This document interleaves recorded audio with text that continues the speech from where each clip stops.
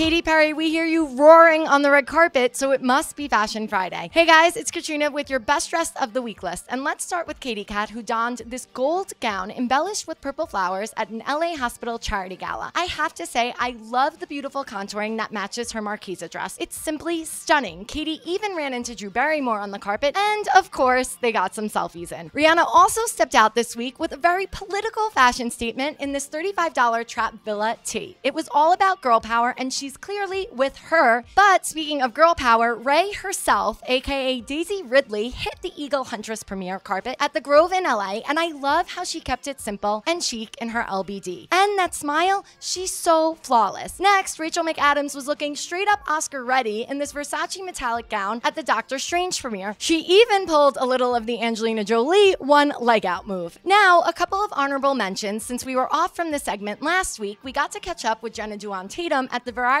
Power of Women event in LA, and she is not worried about wearing white in her Houston Heritage dress this fall. Victoria Justice came with this Brian Hearns number looking like a sexy Christmas tree with a matching choker, and she totally slayed. And finally, ScarJo was also in the house looking elegant as always in her simple black dress.